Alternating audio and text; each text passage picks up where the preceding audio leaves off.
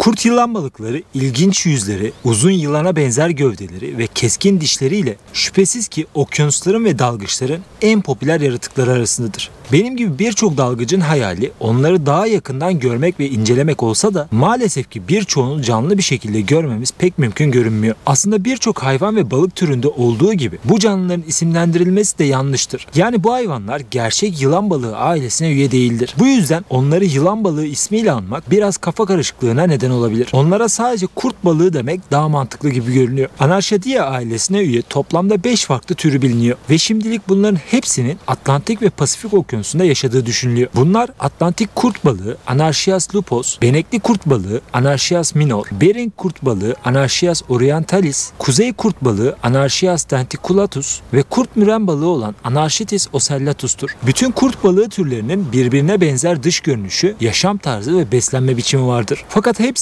yaşadıkları bölgeye göre hayatlarını ve beslenmelerini kolaylaştıracak bambaşka adaptasyonları bulunur. Genellikle her türün farklı derinliklerde yaşamayı tercih ettiği biliniyor. Bazıları sığ diyebileceğimiz ve dalgıçların onları en çok gördüğü 20 ila 20 metre derinlik aralığında dolaşırken bazılarının sınırları zorlu 600 metre derinliğe kadar inip oralarda yaşadıkları tespit edilmiş. Özellikle Atlantik okyanusunda yaşayan kurt balığı türlerinin Pasifik okyanusunda yaşayan akrabalarına göre daha derin sularda dolaştığı biliniyor. Bu balıklar derin ve soğuk sularda dolaşmasını kanındaki antifriz benzeri protein özelliklerine borçludur. Kurt balıkları bu sayede neredeyse donmuş olan sularda bile ihtiyaç duyduğu vücut ısısını korumayı başarır. Bu sular genelde -1 ila -11 derece gibi bizim için korkunç olabilecek derecedeki soğuk denizlerdir. Genellikle kolay av bulabilecekleri mercan resifleri ve deniz tabanında dolaşırlar. Yılan balıkları gibi uzun gövdeleri, pullu pektoral yani göğüs süzgeçleri ve çift solungaç yarıkları bulunur. Atlantik kurt balıklarının büyük dişleri çok yaklaşılıp rahatsız edilmediği takdirde insanlar için bir tehdit oluşturmaz. Çoğunlukla temel menüsünü sert kabuklu salyangozlar, deniz kestaneleri ve yengeçler oluşturur. Yani pek fazla balıkla beslenmezler. Zaten hantal duruşu ve saldırı tarzı da bunun için evrimleşmediğini bize çok net bir şekilde gösteriyor. Kalın dudaklarla sarılı güçlü çeneleri, en sert kabukluları bile kendisi zarar görmeden avını kolayca parçalamak için evrimleşmiştir. Daha önceden yengeç gibi kabuklu deniz canlısı yiyenler bilir ki bu deniz canlıların kabukları onları temizlerken bile elinizi jilet gibi kesebilir. Ama kurt balıklarının derileri bu kesici kabuklara karşı çok iyi adapte olmuştur. Ayrıca deniz kestanesine bastığınız günleri de düşünün. Ne kadar acı vericiydi. İşte kurt balıkları kalın ve güçlü çene yapıları sayesinde bu acılardan da muaf hayvanlardır. Kafaları kesilmiş olsa bile hemen ölmez ve güçlü çene kasları sayesinde teneke gibi nesneleri bile parçalayabilirler. Aslında balık bu durumda ölmeye çok yakındır. Ama nöromüsküler refleks sayesinde ağız ve çenesinde bulunan sinirler halen canlıymış gibi tepki vererek ağzına giren her şeyi ısırmaya devam edebilir. Bunu yine kanındaki bazı özelliklere ve soğuk sularda yaşadığı için kolay deforme olmayan kas ve doku yapısına borçludur. Yani bu hayvanın kalbini bile çıkarsak kafasındaki kan onun hala bir miktar daha hayatta kalmasını ve refleksel seviyede de olsa ısırmasına yardımcı olur. Köpek balığı ve fok gibi avcı türler de kurt balıklarının başlıca avcılarıdır. Bu yüzden kolay yakalanmamak için daha çok girintili çıkıntılı ve dar kayalıklarda yaşamayı tercih ederler. Bazı dalgıçlar devamlı dalış yaptıkları bölgelerdeki kurt balıklarıyla koşullu öğrenme yoluyla çeşitli dostluklar kurabilir. Mesela bu kurt balığının adı Gene. Dalgıçların onu eğitip kendilerini alıştırması ve uysal hale getirmesi yıllarını almış. Fakat yine de güvensiz olduğu gözle görünebilir. Dalışlar esnasında çeşitli balıkları ödül gibi kullanarak onları yuvasından çıkmaya ve size doğru yaklaşmaya ikna edebilirsiniz. Ama bunu yine de deneyimli dalış eğitmeni ve liderlerine bırakmak sizin için çok daha güvenli olacaktır. Bazı bölgelerdeki balıklar, örneğin Pasifik kurt balıkları daha çok turist ve dalgıç gördüğü, çok daha aktif bir şekilde beslendiği için daha büyük boyutlara ulaşıp çok daha arkadaş canlısı olabilir. Mesela bu kurt balığı o kadar çok dalgıç görmüş ve beslenmiş ki elle gelip kendisine dokunulmasına bile izin veriyor. Kurt balıkları özellikle biz dalgıçların duvar diye tabir ettiği dik yamaçlarda yaşamayı çok sever. Yani onları aradığınız bir dalış yapıyorsanız buraları daha dikkatli gezmelisiniz. Birçok balık ve canlı türünde olduğu gibi siz onları fark etmeden onlar sizi çoktan fark eder ve yuvasından sadece kafasını çıkartarak sizi izlerler. Kurt balığı türlerinin çoğunda ağzının önünde hemen göze çarpan belirgin 4 ya da 6 tane diş vardır. Bu ön dişler çiğnemek için değil, avını yakalayıp sıkıca tutmak ve ısırıp kırmak için evrimleşmiştir. Öldürdüğü avını çiğneyip yutmak için ağzının arka kısmında ayrıca sıralı halde güçlü azı dişleri vardır. Bu çirkin ve vahşi dış görünüşe rağmen sakin ve uysal davranışları da dikkat çekicidir. Pasifik kurt balıkları Atlantik kurt balıklarına göre çok daha uzun bir boya sahiptir. İri büyük kafaları, kuyruğa gittikçe küçülen bir vücudu ve başının üstünde boylu boyunca uzanan bir sırt yüzgeci vardır. Bu sırt yüzgeci 250'nin üzerinde küçük dorsal ışından oluşur. Balığa dar çatlak ve oyuklarda kıvrak ve hızlı hareket etme imkanı tanıyan esnek ama çok sağlam kıkırdaklı bir iskeleti vardır. Bilinen en büyük kurt balığı 20 kilo ağırlığı ile 2,5 metre boyundaydı. Muhtemelen derin sular çok daha büyük boyutlardaki kurt balıklarını da burada gizliyor. Kurt balıklarının da aslında pulları bulunur. Fakat bu pullar diğer balıklardan biraz farklı, çok daha küçük, iç içe derinin içine gömülü şekildedir. Bazen bu pullar bizdeki kıl dönmesi gibi onların da vücudunu rahatsız eder. Bu yüzden kurt balıkları sırtlarını mercanlara veya taşlara sürterek kaşıma benzeri davranışlar sergiler. Yavru ve genç kurt balıkları daha parlak turuncu renklerdeyken yetişkinler daha koyu kahverengi veya gri tonlarındadır. Ayrıca genç kurt balıklarının vücudu yetişkinlere göre daha lekeli ve desenlidir. Renkler kurt balıklarının cinsiyetlerini de ele verir. Bu balıkları tanıyan dalgıçlar erkek ve dişiler arasındaki cinsel dimorfizmi kolaylıkla fark edebilir. Yetişkin erkekler daha koyu gri, mavi ve yeşil tonlarındayken yetişkin dişiler genellikle kahverengi ve kırmızı tonlarındadır. Bazı kurt balıkları doğada çok nadir görülen bir şey yapar. Buldukları hayat arkadaşları ile hayatlarını genelde tek eşli olarak geçirirler. Ayrı yaşayan kurt balıkları ise genellikle yaz aylarında yumurtalarını bırakmak için çiftler halinde bir araya gelirler. Onları romantik bir çift olarak aynı oyukların ve kayalıkların içinde birlikte yaşarken görebilirsiniz. Erkek ve dişilerin çiftleşme ritüelleri bize oldukça tanıdık gelebilir. Dişi ve erkeğin birlikte olmak için hazır olduğunu cinsel organlarından kolayca anlayabilirsiniz. Özellikle erkeğin hareketli titremeleri bu çiftleşmelerin başarılı ve mutlu geçtiğini bir göstergesi niteliğinde. Dişi bezelyeden biraz daha ufak, yaklaşık 10.000 yumurtayı bıraktıktan sonra erkek onu yuvanın dışına atar ve yumurtalar çatlayana kadar neredeyse birkaç ay boyunca yumurtaların başında koruyucu bir alfa baba figürü edasıyla onları diğer yırtıcılardan korur. Bazı türlerde bu bekleme işini erkek ve dişilerin değişimli bir şekilde sırayla yaptıkları da bilinir. Yani oldukça düşünceli ebeveynlerdir. Burada erkeğin arkasındaki yumurta kütlesini yuvasının içinde görebilirsiniz. Bu yumurtaların gelişip çatlaması genelde 15 hafta sonunda gerçekleşir. Yumurtadan çıkan yavrular okyanusun akıntısına kapılarak hayatta kalmaya çalışırlar. Gençler yetişkin olup mercan resiflerinde kendilerine bir yuva bulana kadar hayatlarını açık sularda ve derinlerde geçirir. Birçok canlıda olduğu gibi çok az kurt balığı da 7 yaşına geldiğinde yetişkin olur. Ama maalesef ki çok azı bu yumurtlama ve üreme fırsatını yakalayabilir. Bilim insanları kurt balıklarının ortalama 20 yıl kadar bir ömrü olduğunu tahmin ediyor. Ahtapotlar gibi kurt balıkları da kameraların aynasındaki yansımalarına karşı çeşitli tepkiler gösterebilir. Memelilerdeki gibi kendilerini tanıyıp tanımadıklarını henüz bilmiyoruz. 2 metreye yaklaşan boy uzunluğuna bakacak olursak bu balıkların neden yılan balığı olarak isimlendirildiğini çok daha iyi bir şekilde anlayabiliriz. Bazı yerel balıkçılar bu balığı parçalara ayırdıktan sonra yayın balığı adı altında satıyor. Fakat bilim insanları sahip olduğu jelatinsi eti nedeniyle tüketmenin sağlıklı olmayacağını söylüyor.